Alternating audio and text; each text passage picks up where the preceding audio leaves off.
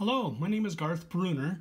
I'm a children's book illustrator and a lunch bag daddy doodler, meaning that I draw quick doodles on my kids' lunch bags every school day, and I've been doing that for several years.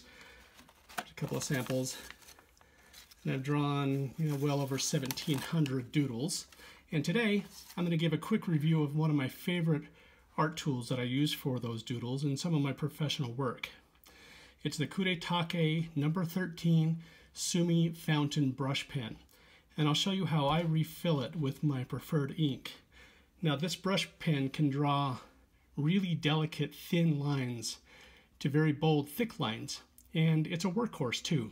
Unlike many disposable pens, so here's one. This one has a disposable pen, brush pen, has a fiber tip which is soft and acts as a brush, but that tip wears out pretty quickly and I lose a lot of those thin lines pretty fast. Now the Kuretake brush pen, these are made of actual nylon bristles. This thing lasts forever. It keeps its tip for quite some time, and I'm pretty abusive as well with it. So drawing on lunch paper bags and drawing fast, this tip will last me for about a year before it stops giving me the thin lines that I like. Now, it's beautifully built as well. The cap and the barrel are made of metal and have a nice black finish, and I throw this thing into my pen bag, and then I throw this into my backpack every day, and so it gets jostled around quite a bit, but it holds up really well. Here's my old one. This one I've been using for at least a year, and I don't even see any scratches on it. Really, it's really well built.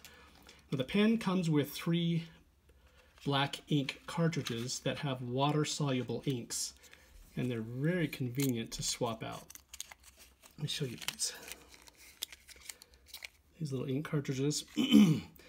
Now, I don't use these just because even after drawing, they're water soluble, and even after drawing they smear. I like to paint with watercolors over the ink lines, and even after drawing, yeah, the water will smear it. Now, if you work the other way around and you do your colors first, watercolors first, and then do ink on top of that, of course it would work really well. But what I like to use is a Cornor Rapidograph ink that I got from a past job. Now, this is pretty big here. You can see it's just enormous.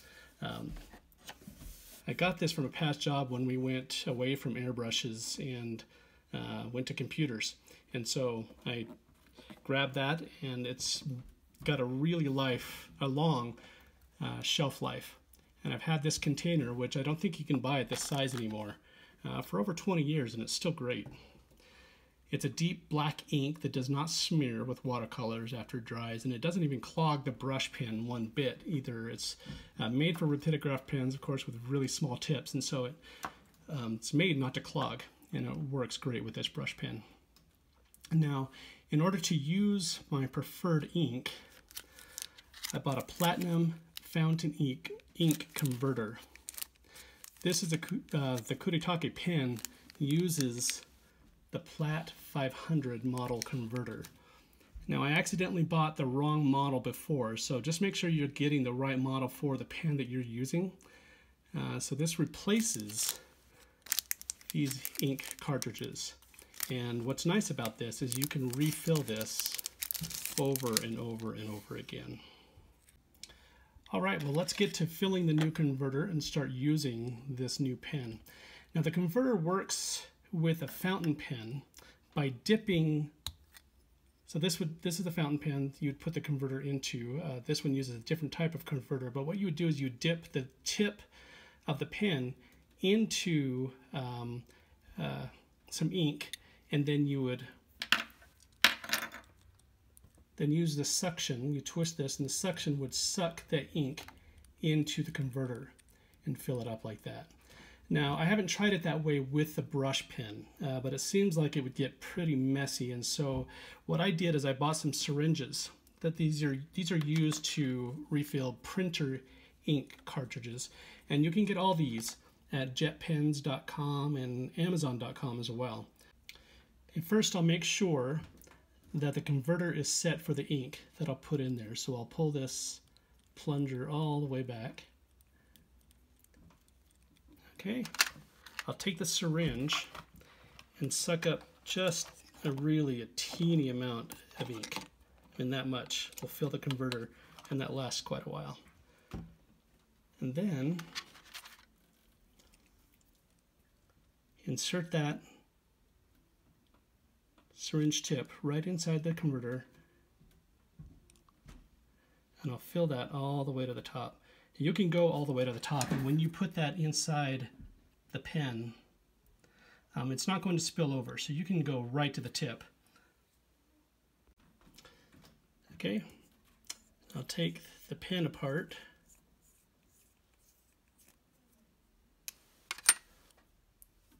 And just insert that right in there and push it. You don't need to twist it, you just push it until it won't go any further. That's it. Now we're just going to wait for the ink to come down into those bristles. And it'll take a while, so I don't think I'm going to have you just sit here and wait for it. I'll let you know how long it takes. All right, well, it's only been about a minute, and already you can see the ink flowing down into the bristles there.